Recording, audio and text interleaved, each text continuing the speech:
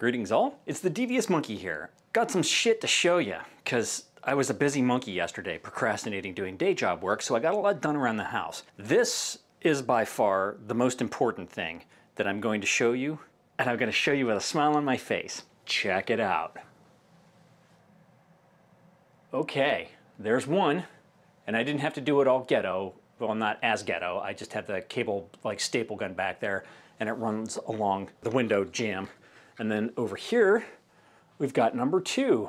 That one also runs along the wall and then down and follows the closet trim into the socket. And even if it was just hanging from the freaking ceiling down in the middle of the room, I wouldn't give a rat's ass, because the most important thing is that it has now made this room actually comfortable to be in. It is in the 90s, maybe low 90s, but every degree over 82, you feel it in this office, and you've heard me bitch and moan about it for years.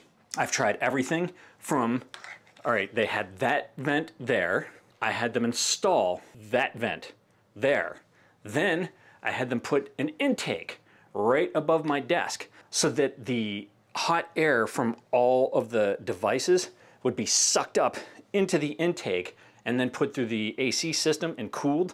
All of that helped a little bit. Each piece of that puzzle came together to help, but not enough. The only thing that ever worked was having the AC in the window, which you've heard me say the douchebag HOA president walks around here with a pad and a pencil and writes down each little infraction that he finds. So I had to remove it. Somebody had suggested that maybe I put these fans that go in the ducting. Now, the one that my buddy suggested me literally like goes inside the ducting. You had to have the HVAC guy come in there. I think he said he did it himself, but I'm not climbing up in my freaking 180-degree attic to do that shit. So I decided to get these vent fan thingies instead. They were 70 bucks each on sale. Literally, I had to do a little bit of hammering to get this one to fit in there because the venting was bent a little bit.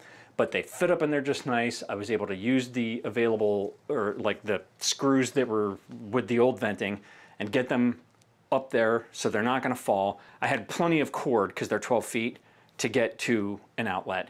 And as soon as I put them in and actually read the directions and figured out how to program them and everything, now they blow the cold air from the ducting into this office, more than the trickle of what was coming in from the actual HVAC system, because I am the farthest away from the HVAC unit itself. I have it set so that when the AC system does come on and starts blowing, this will detect the temperature of the air coming through the duct, and it will kick the fan in.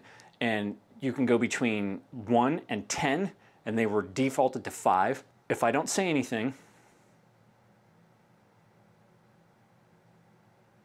can you hear them?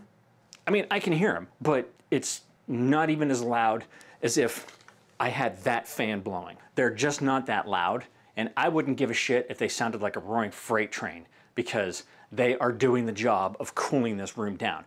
Now, is it as cool in here as the rest of the house? No, but I wasn't expecting a miracle.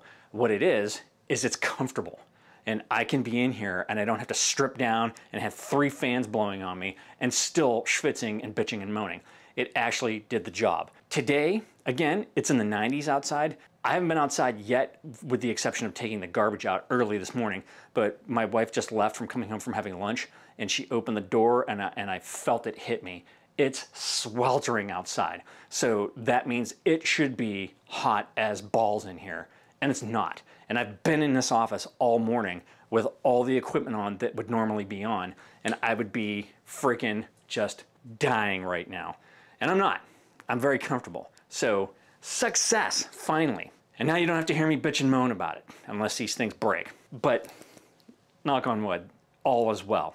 Okay, now we're gonna go outside and I'm gonna show you what I did in the Forerunner, because I got all that new RAM mount stuff. Okay kids, so here's what we did. I installed this RAM mount device here, which basically is an arm, and it has a little ball head that I have put into this piece on the dash. And what I did was I had to take the entire center console out, and it's really easy. You pop the bottom off, it's just held in by tabs, and there's one little cable that you have to disconnect, which is easy. You pop that off, and then there are 4 bolts in there 10mm bolts, you pull those out, and then this portion just pops right off. Once you do that, then you have access to this. Now there's plenty of room in there for me to do what I needed to do, which was basically drill a couple of holes to get that piece in there.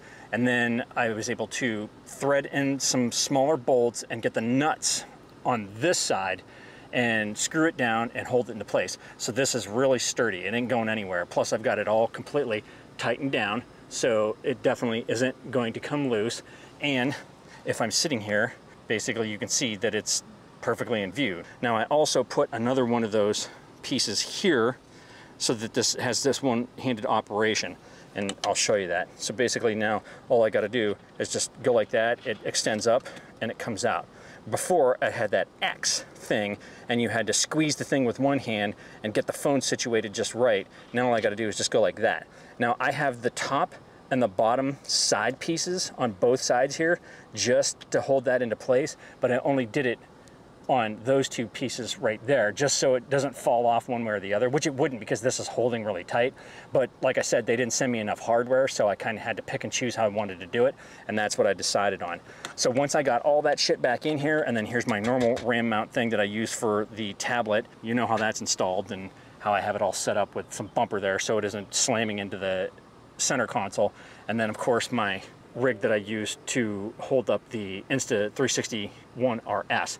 And then I took off that mount there that I was using for the, well, for this camera, for the A7 IV, because it got so hot up there and that Velcro was a reused piece that it was not holding it down at all. And I thought for sure that it was gonna peel off and fall. So I wasn't gonna do that. So that was the conclusion of the two big projects that I needed to do. And now I'm good to go. Everything is done. I think I'm gonna go to 3 Ships and get some bean. So that's everything that I've been like keeping in my melon here that I needed to get out. But for now, let's go get some bean. All right, that's it. That's all I've got for you today. If you have any comments, questions, or suggestions, leave them down below. As always, thanks for joining me. Be sure to like and subscribe. And remember, kids, forward and up.